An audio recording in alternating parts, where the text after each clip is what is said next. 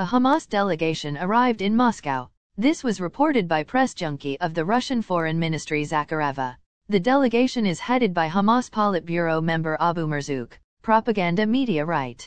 It is not specified who Hamas representatives will meet with in Moscow. The EU, USA, and a number of other countries recognize Hamas as a terrorist organization.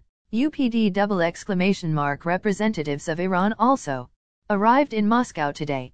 According to the Russian Foreign Ministry, the delegation is headed by the deputy head of the Iranian Ministry of Foreign Affairs Ali Bagheri Kyani. He held meetings with two of Lavrov's deputies. After a meeting with Deputy Foreign Minister of the Russian Federation Bogdanov, the Hamas representative highly appreciated Putin's position and the efforts of Russian diplomacy.